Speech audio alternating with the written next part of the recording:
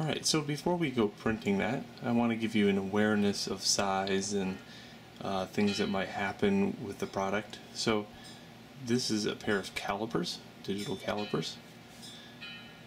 And believe it or not, I have a lot of students that's never used a pair of these, so we have to go over these.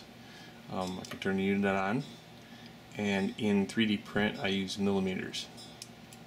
So what you do is click mode until you get to millimeters. Now, really, these are your best friend.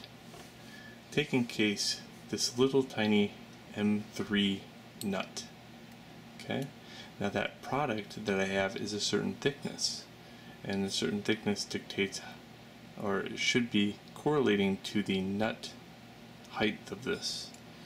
Okay, so check this out. Measure it out. Bam.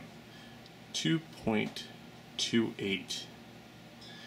If you remember right, I made the product roughly 4 millimeters in height in that last video. So we know that 2.28 is going to be taken up inside the unit. We need that space in order to compensate for this nut. So we should go back and look at the design to see if there's a space of 2.28 or 2.29. And I'd like to give myself a little bit of a tolerance here, and you can see the tolerance firsthand.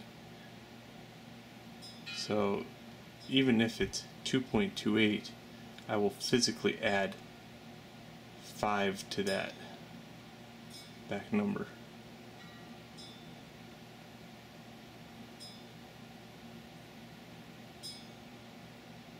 Okay, so now I have a tolerance right about there. And that's compensating for that plastic contracting. So how about 2.71 actually? Somewhere around there. So get yourself a pair of these. They are floating around in the lab, and if you ever have any problem measuring something, yep, that's it. It's no big mystery, but this is one of the scariest tools for students sometimes.